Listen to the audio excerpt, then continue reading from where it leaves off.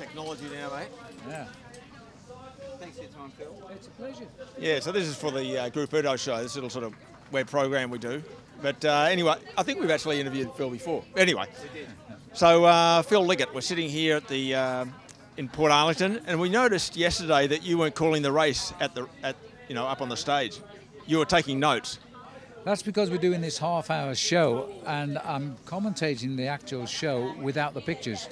And depending on what I say, they put the pictures in to match the words.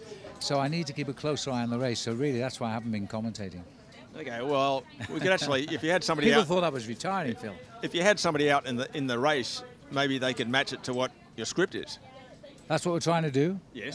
But it's very difficult because we're operating with only one camera on the motorbike, and he can't always be what I'm saying he is. So when we're looking at a sprint finish, he actually may not be looking at the sprint finish. So we have to try and make the pictures fit the words, or the words fit the pictures. Yeah.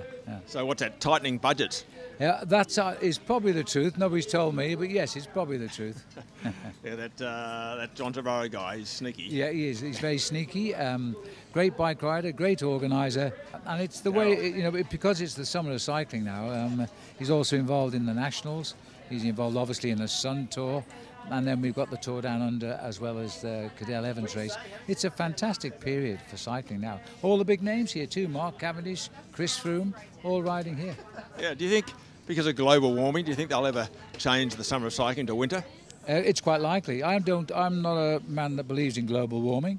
I think it's just a transition of time. We once lived in an ice age, and that's going. I think the seasons will shift, though. So yeah, I think we might be in the winter next time. Well, we could see it actually clash with the Tour de France. I hadn't thought of that. That could be a bit serious, Phil. I might have a problem then deciding what I'm going to do. The Liggett show will have to be have to be changed around a bit. Yeah. And can you imagine Bernardino presenting the prizes here instead of at the Tour de France? Now that's something else. That's right.